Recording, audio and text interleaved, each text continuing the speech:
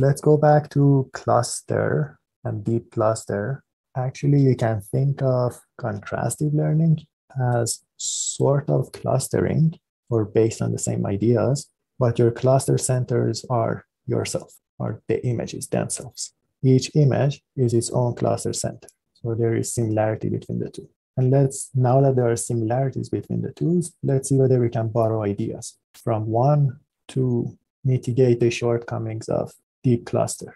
This is contrastive learning. You have an image, you transform it into two different versions, push them through your neural network, get your features, compare them, make similar images similar, make different images different.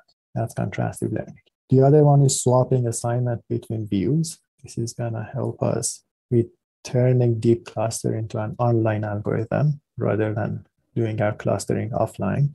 That's the method, and I'm going to borrow this figure and go back to it. Deep cluster is offline, SwAV is online. What do I mean by offline? When we're doing deep cluster, you need to take your entire data set of images, push them through your neural network, get your codes, which were coming out of cluster assignments and k-means, and use those codes to backpropagate and train your network. But you need to do this over your entire data set, and that's a bottleneck. K-means over the entire data set is going to be expensive. Can you do better? And let's try to borrow ideas from contrastive learning. You have two images or two image features from two different augmentations of the same image. This is Z1 and Z2, or ZT and ZS, where T and S are two different augmentations. You have a set of K prototypes. You can think of them as cluster centers. We have a matrix here. You're going to have your codes, which are going to be doing your assignments. You're going to be taking these features and assign them to one of these cluster centers. Or actually, these are prototypes. And these are going to end up being one-hot vectors. And then if you know your cues, then your problem is solved. You take your features from the teeth augmented features. So that's going to be Z1. And then you're going to be comparing it to Q2. And you're going to take Z2 and compare it to Q1. So you're doing two different label assignments. And this is where the swap is coming in. And it's going to measure the similarity or the fit between your features and the code. So one branch of your network is helping you give labels to the other branch, and the other branch is helping you give labels to the bottom branch. And it's a symmetric loss. The only problem is the online clustering, which I'm going to explain. How do you actually get your codes? Let's postpone that for a while. You have a transformation, and whenever you see a transformation and the nth image, the notation is going to be xnt, which is the augmented view of image xn.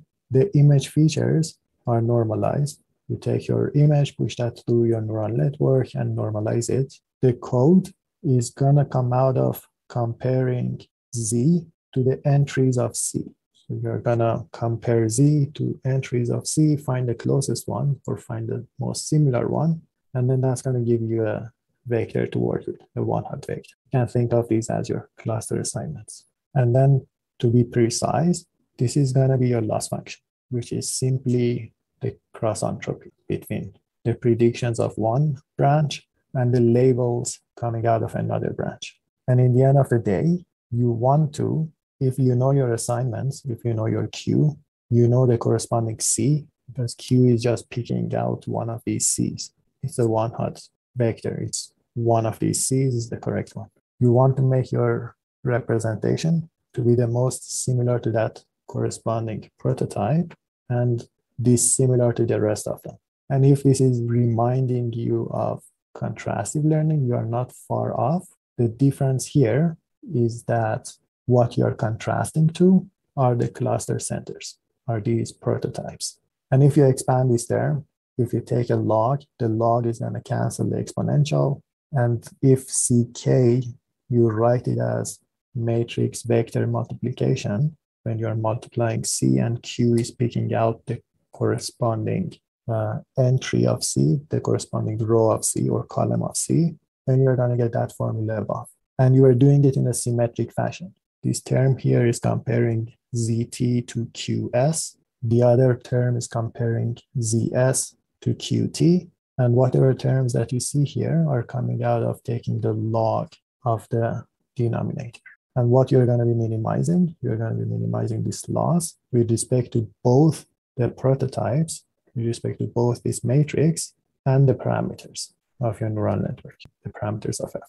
The question is, how do you get your Qs in an online fashion? You need to be mindful of the trivial solution, which is the case that every image is going to be associated with the same code. So it's going to be associated with the same C here.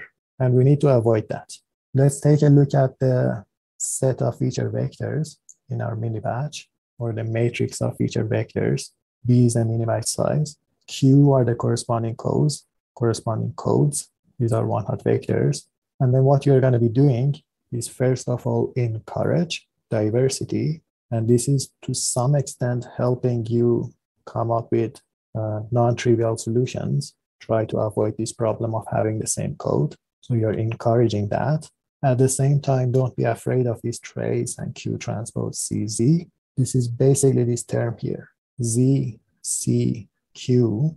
This is going to give you a matrix because you have different T's and S's. And what you want is, you want a diagonal of that T here to dominate. That's why you do the trace here, and you want to maximize that. You are maximizing the cluster assignment. You want to pick out the corresponding cluster, the correct one. That is your entropy.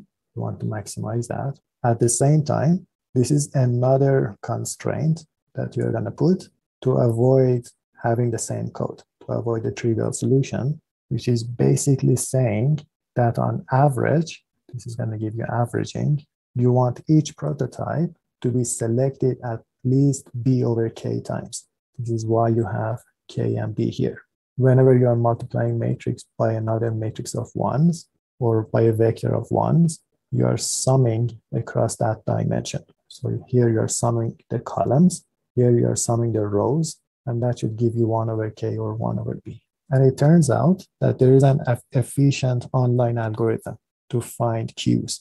That's going to be beyond this course. You're going to do 3 iterations of this algorithm, and that's going to give you the corresponding Qs in an online fashion. Now that you have your Qs, you have your labels, you can train your F and C.